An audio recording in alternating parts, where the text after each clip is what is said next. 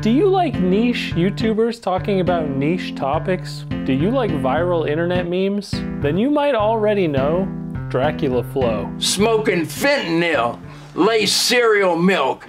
I see God. Dracula Flow is a video series where John Davis Walker performs spoken word freestyle raps, which have gained a cult following for their surreal, often shocking content. While Dracula Flow's content is intentionally absurd and provocative, it has resonated with many viewers, creating a viral sensation on platforms like YouTube. We straight gassing, cutting straight to the bricks. I'm a fan of Dracula Flow, and when I saw he collaborated with Churdleys, I followed him on Instagram. He followed me back and he sent me a video. This is pretty standard behavior for internet grind culture. One way to increase your reach is to send your content to tons of people. I've done it. I used to do it back in the day. So I complimented him on Dracula Flow and he thanked me. It's a very normal and pleasant interaction. Then he sends me his GoFundMe. He's trying to raise money to get this project off the ground. I'm like, okay, I'm broke. I'm just gonna ignore this. He's probably messaging the same thing to hundreds of people and he won't even notice. Then he follows up. He asks me for the donation receipt.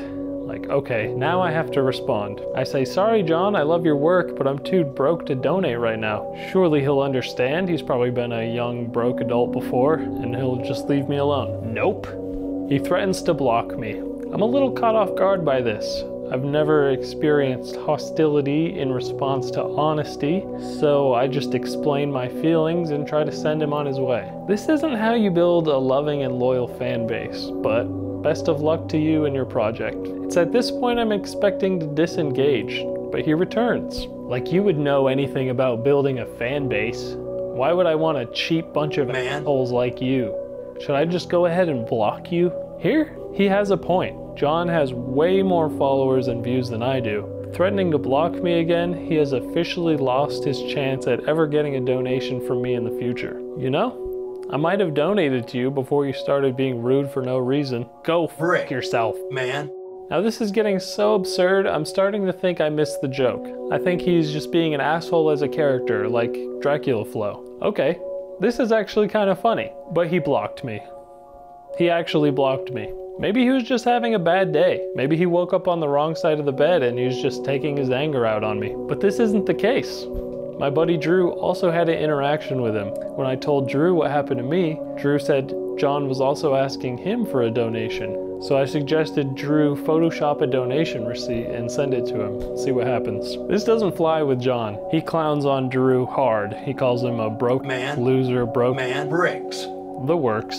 How much do you hate it knowing I have a GoFundMe and you don't even have $5? So clearly this is a pattern for John. If he doesn't get what he wants, he just blocks you. And maybe he's doing something right. This is obviously working for him because his GoFundMe now has over $16,000. Maybe there's something to be learned here. Just be rude and harass people and you'll get thousands of dollars. But what's more valuable, $16,000 or kindness? Sure, $16,000 would help out my financial situation a lot. But then after I would invest some and spend some, then what? I'm still me and I still wipe my ass from back to front. So when interacting with people online, perhaps we should try to be more conscious of the person on the other side of the screen.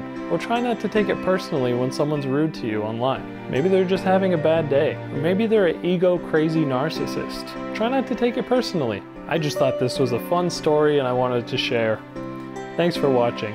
If you like this video, send me money. Send me money, broke ass bitch, and send me the Venmo receipt, and then maybe I'll follow you back.